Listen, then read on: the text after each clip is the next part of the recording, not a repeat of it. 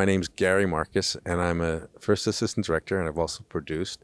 And I've had the pleasure of sharing my career, my ideas, my thoughts, and my challenges with my friend Scott Marcus here for the ISA. Got into independent filmmaking in the streets of New York.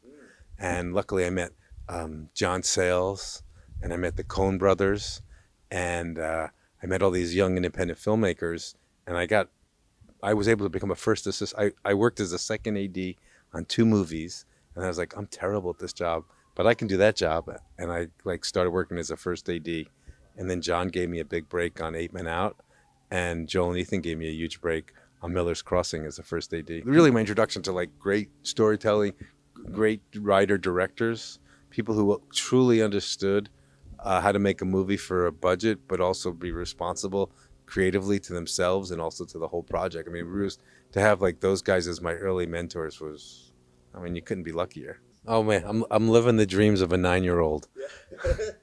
Tune in and you can hear more about what we have to say.